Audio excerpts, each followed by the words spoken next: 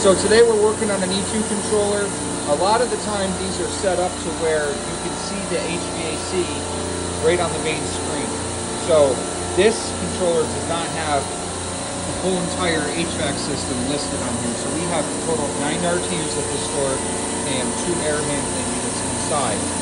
So you can click to see your air handling units and 3 of our RTUs that happen to be Treme brand RTU units are listed here.